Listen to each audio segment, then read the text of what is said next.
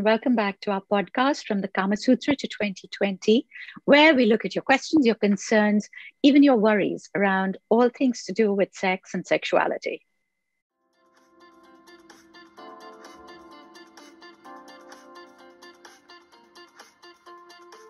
Anvita is a psychosexual therapist, and she brings the psychological perspective to the advice that the Kama Sutra has to give. Welcome, Anvita. Thank you, Seema, and welcome to our podcast this week. Anvita, today's question is a rather different one. It says basically that women over 50 are made to feel like they have aging bodies, that they have unattractive bodies. And unfortunately, that is very true, because I was just thinking when I read that sentence, even I'll get onto the rest of the question in a minute. But, even if you go to the films, it's literally whenever you talk about somebody who's slightly older, taking off their clothes, the first reaction is always, ew, did you see that body? So it is unfortunately the case that women over 50 are made to feel like they have unattractive aging bodies, and that we're not even supposed to be having sex or thinking about it or enjoying it, especially if you are single. And so the question basically is, I guess, to say, we've been talking about the fact that this is good for you, that, it's something you should be able to enjoy for the rest of your life. How do you basically get over these hurdles to be able to get to the next step? Yeah. One, I have to absolutely agree with you, because there's this one. So firstly, 50 seems so young today in some way, like 50 from when you think about our parents, there's some pictures that you look at it, but people are much younger today. They dress really differently. They behave very differently. So it feels like it's a very young number. But you're absolutely right. There is definitely a myth out there that says that older you get, the less interested you must be in sex, and that your body is not attractive. And they're both myths, because, people are attracted to each other, and sexuality does not say, or the need for sex and sexuality doesn't actually reduce with age. And some would say actually it increases with age. Yeah, absolutely right. Like you were saying, that actually as you get older, I've always said this, that the moment you hit menopause, somehow you get liberated. All those things that bothered you about what people would say, what people would think, all that goes. And along with that, your inhibitions go. So I think that there's a very good potential for women when they get to a certain age to have great sex. But I find that the biggest problem is the disapproval around you. And even though we might say, oh, it doesn't matter who, what do you care what somebody's saying? It matters. It's horrible when you hear it. Anvita, I get so much abuse for literally talking about sexuality on social media from people who call me names for being old. So I'm abused for being old and talking about it. And it's not just sort of like, oh, you're so old, you shouldn't be talking about it. It's the way that they choose to address you. It is so awful. And, it kind of goes from everything from saying, with a bunch of other horrible abusive words, you old woman, what do you think you're talking about? Or, oh, this old woman really needs it, she's getting frisky. Or this old woman, and you can imagine how it sounds when it's said in Punjabi. Oh, this old woman really wants it. She's asking for it. Come on, I'll do this to you. I'll give you this. I mean, it's so coarse. To somebody who even said, oh, this is so disgusting. Who wants to listen to an old woman talking about her sex life? And I'm thinking, but I'm not talking about my sex life. I'm not talking about anybody's sex life. We're talking about the idea of pleasure. And I'm not talking about minds. And also, there's a million other people you can go and listen to. Go and listen to them. Why do you have to come and tell me? But I've realized that this is actually what we're talking about, what this question is about, that it's not enough for them to think, well, here is an old woman who's talking about it. We don't want to listen to her. It's about, how dare she talk about it? We have to shut her down.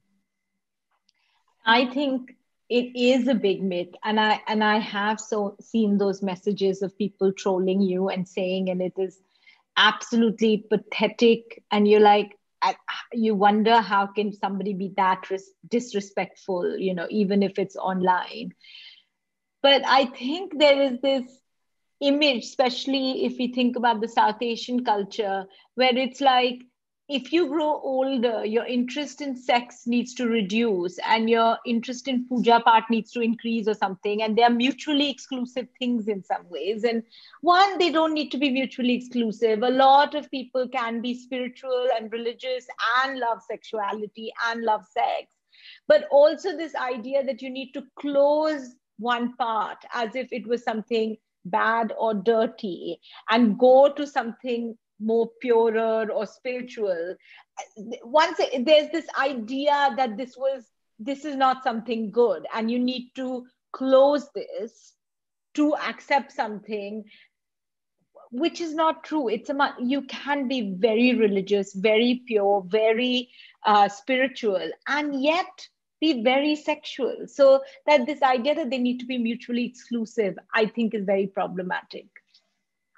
Do you remember that movie? I think the Hindi film Badhai Ho, I think it was called. Yeah. Do you remember where the mother, she's got a very, very grown up son who's wanting to get married, and then she gets pregnant. Yeah. And the judgment around her having sex. The problem was around the baby. Yeah. The problem was that they were having sex as a couple was the problem. Like the jokes were around the fact that they were still continuing to have sex. And it was, as in, obviously the child was not something that, that what would they hear from society?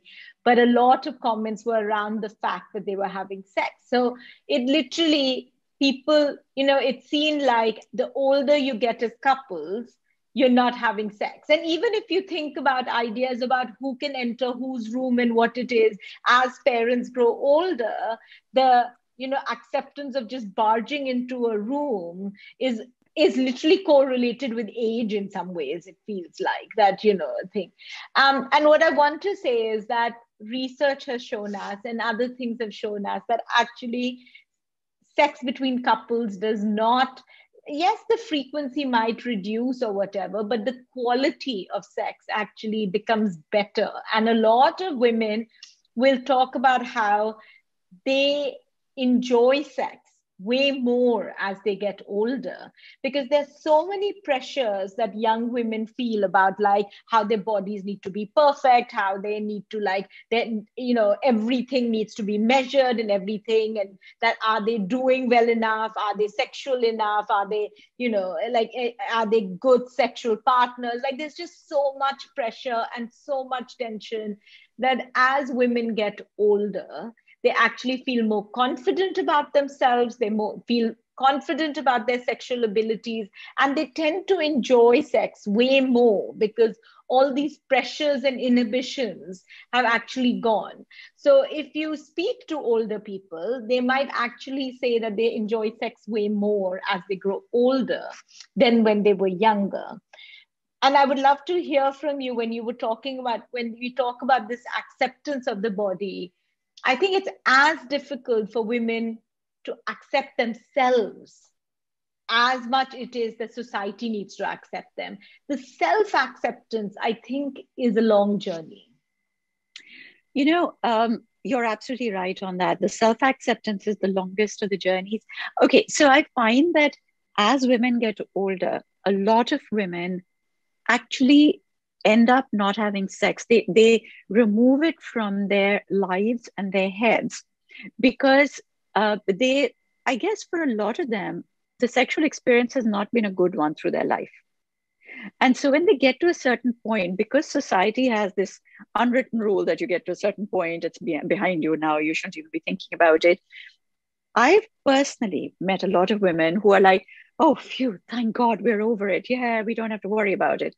Because it had become a chore. It had become unpleasurable.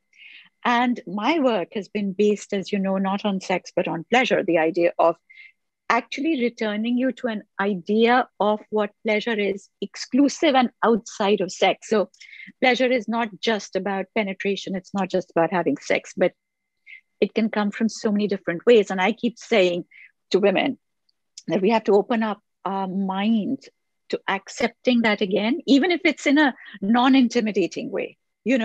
Pleasure yourself by putting lots of perfume on you and feeling really good about yourself. And I think that's where that first step always has to come from.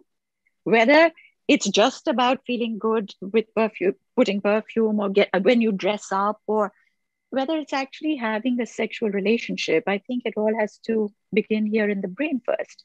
Yeah, I totally hear you, because I think you have to, as you get older, it needs to be, you want pleasure, because you're absolutely right. If you see it as a chore and it is something that you're doing for somebody else, then the faster you can get out of it, the easier it's going to be.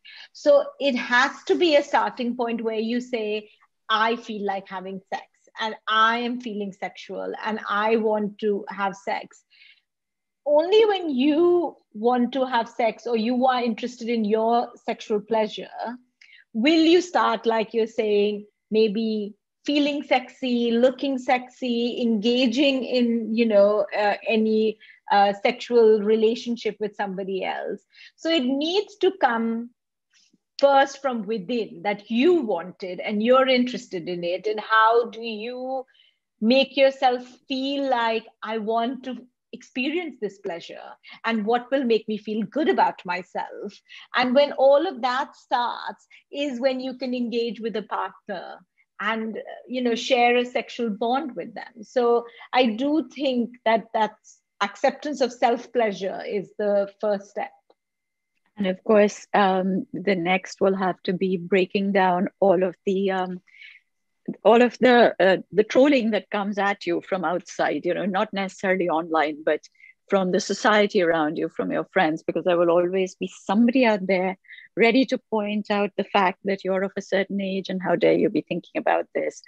And I think that's the next thing. It's to actually say, when you come to an understanding of your self pleasure, and you realize that it's something that you really want. And I'm sure you're going to tell us in a minute that it's also quite good for us, isn't it? As we get older, there's a lot of health benefits from sex as you get older in life. But yeah, there's a lot of breaking down of problems and boundaries and walls that are put up by people around you just to be able to enjoy the most basic thing. Yeah, and I think women don't stop doing a lot of other things. It is the messaging that we receive. So it's not like they will say, "Oh, I should stop buying jewelry or clothes or being interested in things and everything." But but there is a message that is given, is that your interest in sex should start reducing after an age, which, and once again, it's got to do with and then I don't want to go back to the ideas of patriarchy or whatever, but it is seeped in the ideas of reproduction and sex being something that women do only to produce children. So once the producing age child is ended, then what is the need for women to have sex and be interested in sex? Because that's not something women need, want, are interested in. It's just, they are just, reproduction machines. So if once that production line is ended, what is the need? So there has to be an owning of saying, I like sex, I'm interested in sex, and I want that feeling. I want to, feel that feeling. And that's why I'm interested. And if you don't start breaking those ideas, then you will internalize those messages and start believing like, oh, I don't want it. I'm not interested in it. Why am I interested in sex? So I think there's some self-searching, soul-searching that is important. What about if you're single, like this lady says? I think if you're single, it is, I will appreciate that it is more complicated and it's more difficult than somebody younger being, single. And I know that it is I have so many friends who are now single in India, and they didn't get married and they're in their 40s or late 30s. And it's a huge problem. And so many of them consider coming abroad because it's still easier to date someone at an older age. So I really think that culture needs to end in India, where this idea that if you're older and single, you can't date, or you can't, find a boyfriend or girlfriend at that age, like that for me is very problematic. So I hope that culture is changing and is changed. And there is. But what I think is also more complicated is that if you have been in a relationship for a very long time and it has ended, and now you've become single, also the rules of engagement have changed. What might have been traditions of dating initially are different now. So maybe initially you got introduced by friends, or you went to a party, you met somebody, or it was like friends, or a wedding, or things like that. And now a lot of it might be online dating. So it is a new way of doing things, and you have to be open to doing that new way of doing it. But it can be intimidating. Like, it can be intimidating about how do you do a dating profile, what is the swipe right, swipe left, can I meet a stranger? It's very odd to, like, people find it difficult to write little blurbs about themselves. So all those things, I think, are very alien. They're very alien territory. And it can be quite complicated for people who have not been used to it. And also the pressure, like, it's also could be very difficult to ask for help, because people might turn around and say, at this age, why do you need to date someone? Like, aren't friends, or you must be looking for a companion. I feel like always the thing is you're looking for a companion, right? Like, companionship or friendship is important right now, rather than actually wanting a relationship, a romantic relationship as you grow older. And is there any kind of advice that you can actually give to women? Let's go back to the earlier part of the question that, how do you deal with this idea that as your body gets older, whatever it is going to be a little bit more unattractive in your own head, if not in somebody else's head? Or I guess the word that most people use is the loose body. It's like not as tight and firm. It's a natural progression of life. That's what it's going to be like by a certain age. But I think women particularly, are made to feel very conscious of it. So is there something that we can suggest? Well, one, like we're saying, self-acceptance, because when we think about media and we think about images, what we always need to remember, and there are some amazing documentaries and movies around this idea, is that media is made for men, by men, to deliver to men, right? So everything that is shown is created by men, it is made for men, and the audience is men. And that is also a male audience of, like, the spending audience, which is like 18 to 45, or, thing. And what happens with that is those ideas are promoted again and again, if we think about it. So the idea is that men like younger women are more beautiful. Ideas of beauty are connected with younger women, like you're saying. So somewhere we need to accept that if we keep comparing with a younger body, it's not going to help. It is natural, it is normal as life, and there is more to you than your body in some ways. And if you're attractive, your body is attractive. Like, it's how you think about yourself, and how there are enough young women who don't find themselves attractive, and they could have as tight skin as you want to call it, or a wrinkle-free skin, if that is what we are calling it. So it is about self-belief, I think, and that you have more to offer, a lot more to offer, also besides your body in some ways. Your personality, your confidence, your ease, there is a lot, maybe there's less drama now, it's more like content, it's peaceful.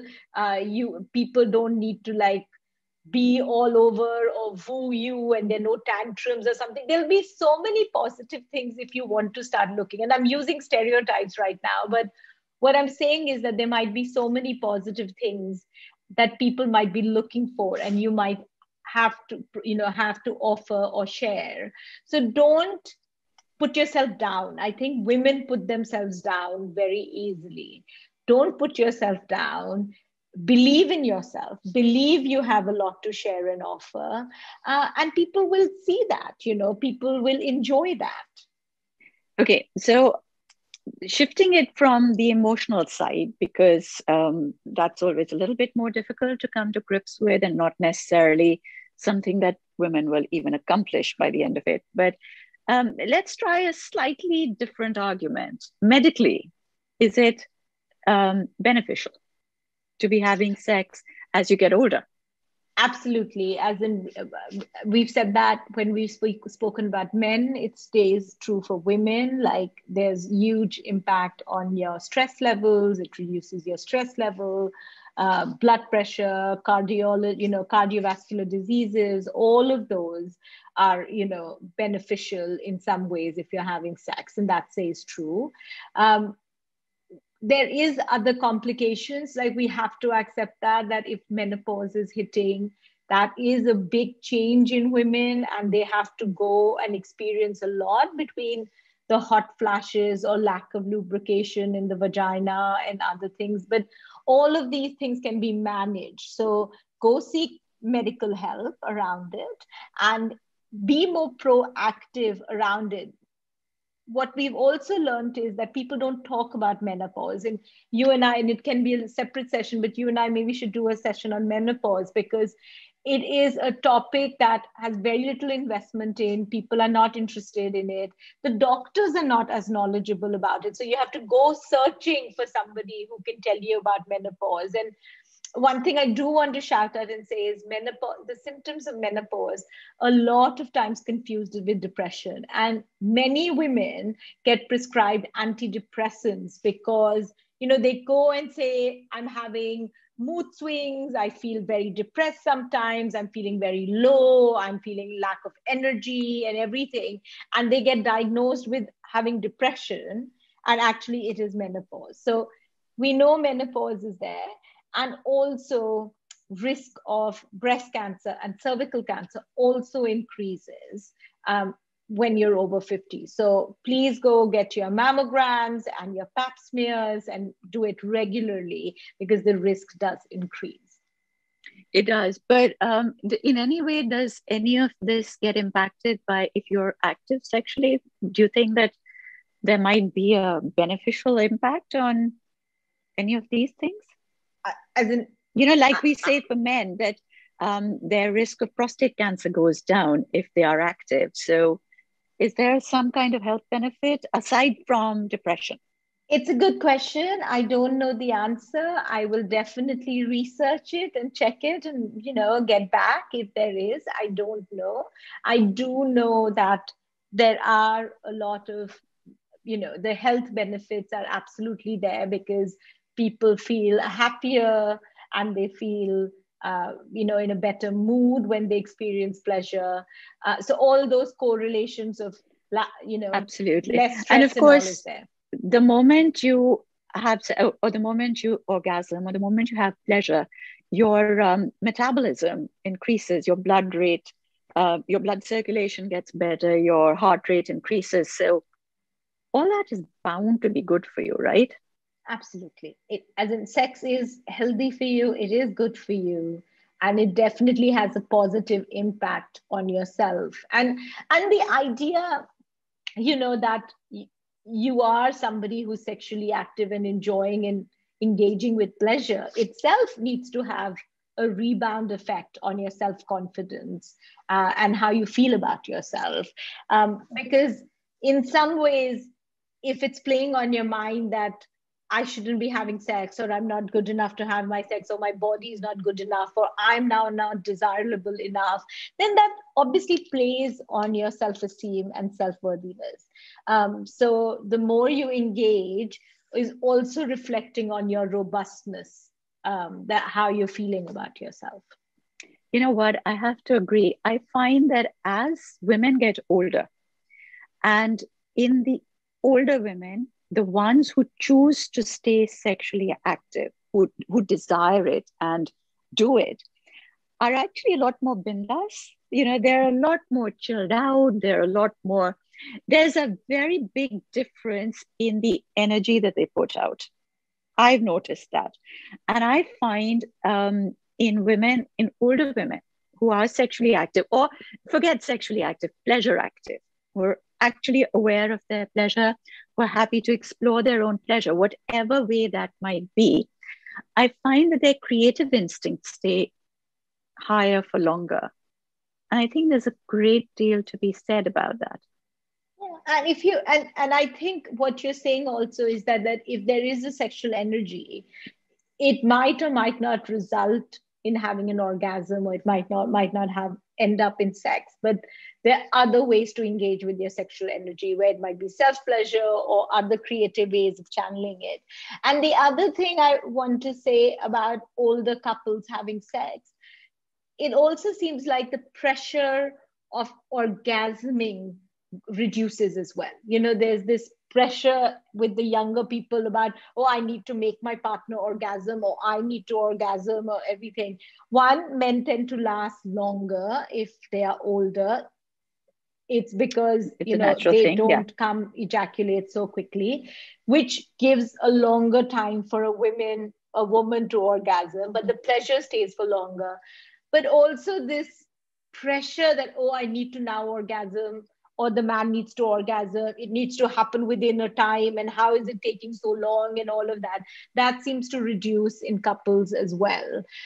So there's enjoyment in the foreplay, the cuddling, the kissing, the hugging, the intimacy, the comfort is there. And many times this whole idea of, oh, I need to orgasm, and that's the ultimate pleasure, also reduces. So the whole sexual act is more enjoyable.